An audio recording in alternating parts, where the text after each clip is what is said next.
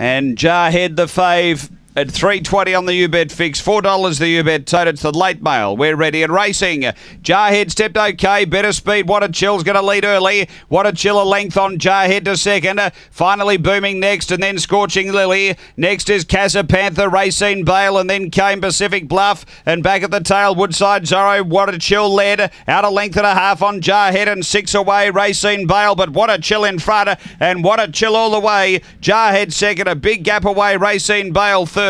Then Scorching Lily behind those, finally booming. Pacific Bluff, then Casa Panther, and Woodside Zorro back toward the tail. The time here 22:18.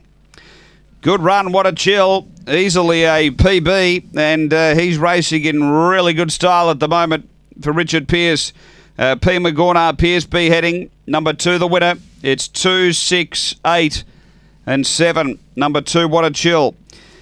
Second, going to 6, Jarhead for Vaden Roz, a black dog, October 2013, Jarvis Bale, Gold Delight, and 8, which is Racine Bale, Gary Rawlings, a black bitch, November 2013, Taranza Bale, Dinah Gala. It's 2, 6, 8, 7 after race number 4 here at Angle Park.